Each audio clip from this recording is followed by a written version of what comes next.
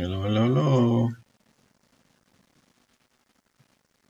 What's going on? Just testing to see what am I actually recording. Thank you.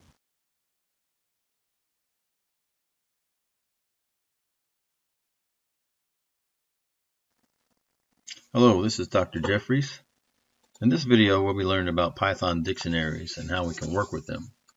This allows us to work with key value pairs. When I say we'll be working with key value pairs, these are two linked values where the key is a unique identifier where we can find our data, and the value is that data. So we can actually think of it almost like a real physical dictionary, where we look up definitions. So in that example, each word that we look up will be the key, and the definition of that word will be the value.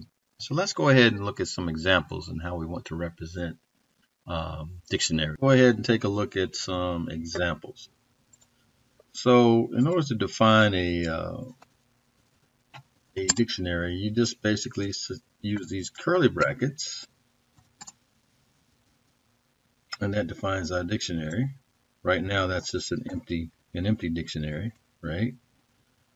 But so in order to put some variables in there, say a key of name, separate that by a colon, and then we can go in there and say John. Say we want to go put another key in, maybe age colon.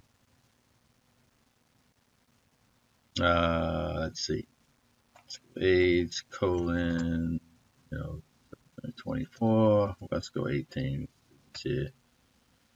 Separate by another comma. Let's say class. Class. Let's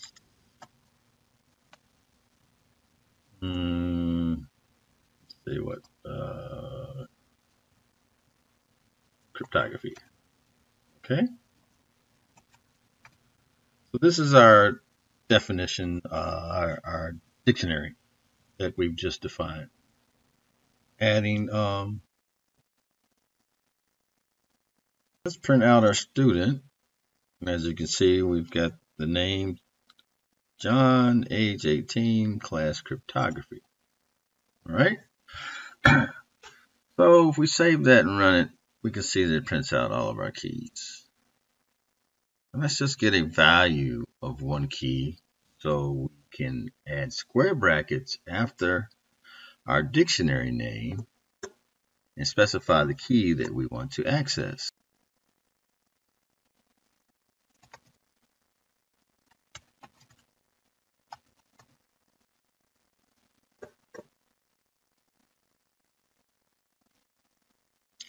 We can also print anything else that we want from that dictionary.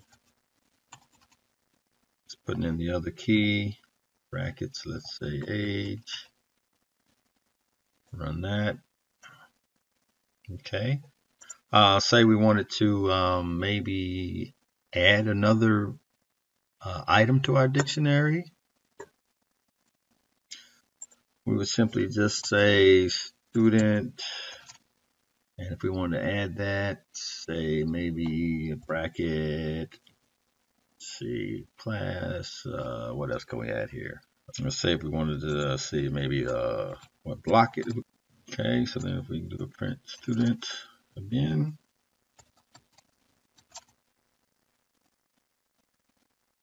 you see there block C has been added to our dictionary.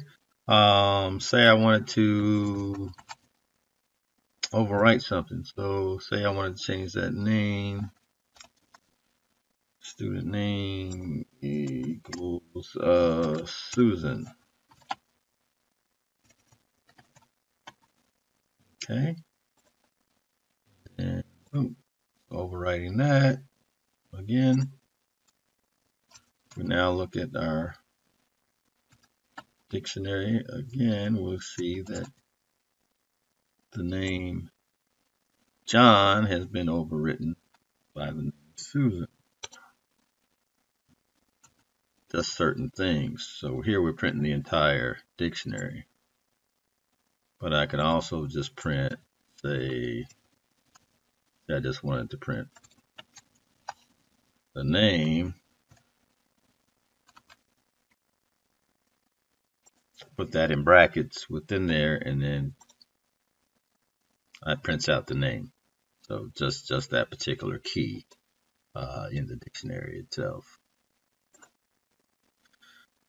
Now, if you try to print something that does not exist, we will get an error. So let's say I said print student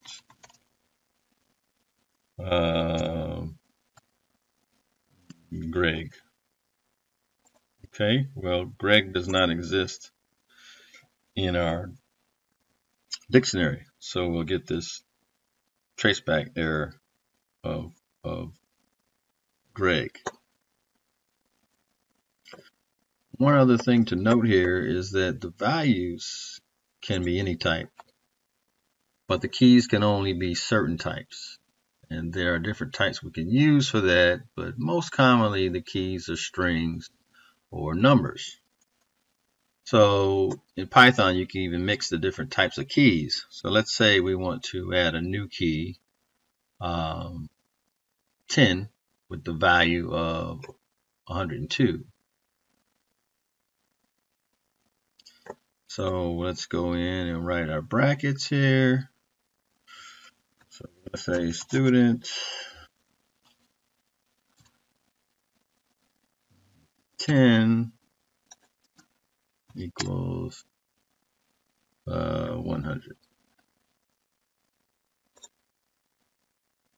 Okay, so then if we print student again, see that we'll have that 100 is in there. So that kind of comes in handy if you want to say start adding actual, say I said student 1 equals the actual word 1, right? Student 2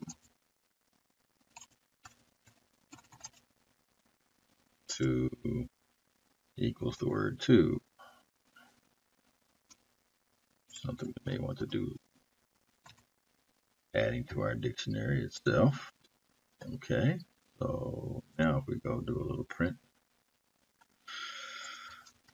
student, see we've got 1 and we've got 2. So many things you can do with dictionaries with respect to the different types of key values. Going back to this here where we printed out, we tried to find an actual key that was not in the dictionary, and we got an error value because it didn't exist. Well, we may not always want to throw an error.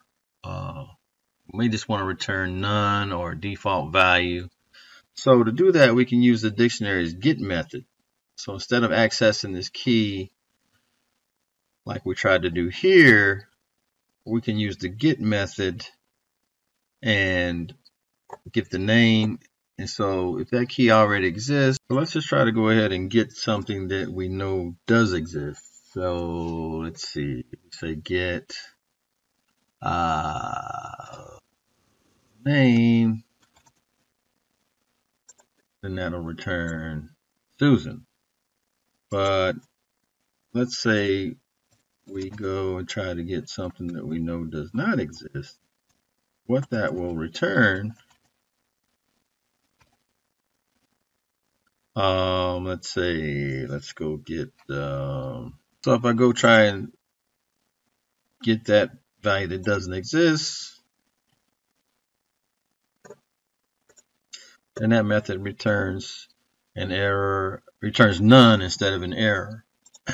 We can also specify a default value for keys that don't exist, so we can just pass that default value as a second argument to the method. So if we put a comma here and a string, let's see here what we've got. So if I go here and say print student dot get Greg, and let's just say I want to return a value of, let's say not found. So now when we run that cell,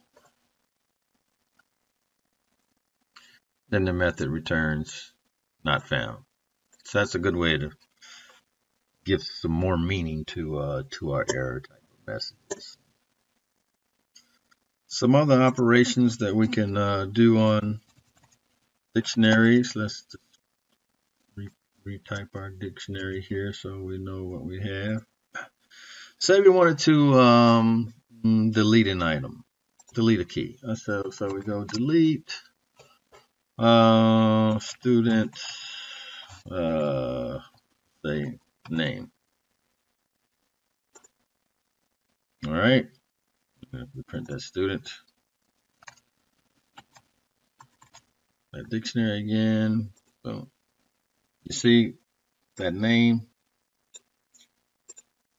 and its associated value are no longer in the dictionary. Okay. Say we want to get the length of a dictionary. So if we just go length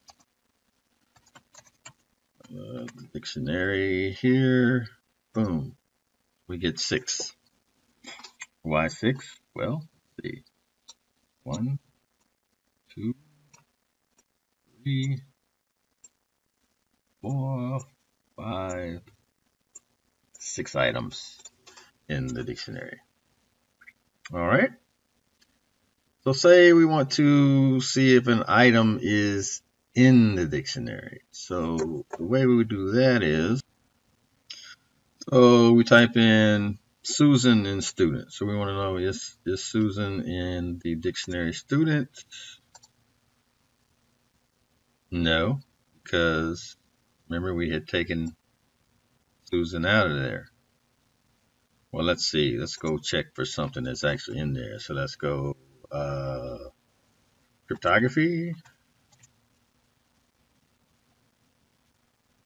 Cryptography and student. That should return a true. No?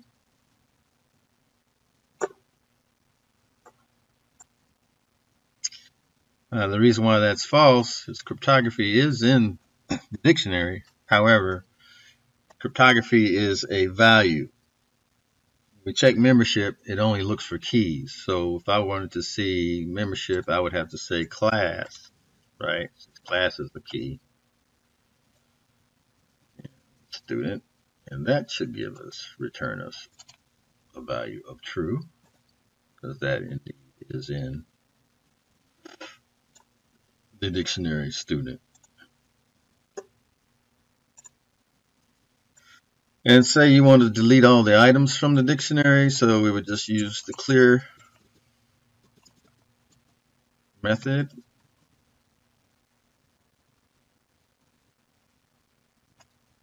Paren, and that should clear it out.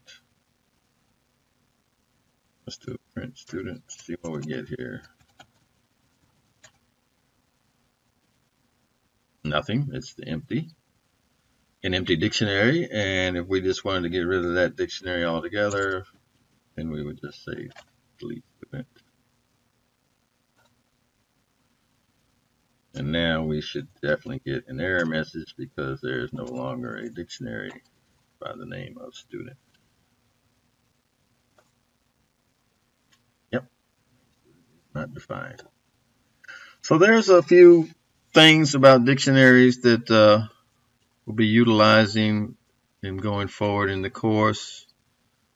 But for now, dictionaries are going to be very useful, where we can go and look at our key value pairs of things that we may want to utilize in our cryptography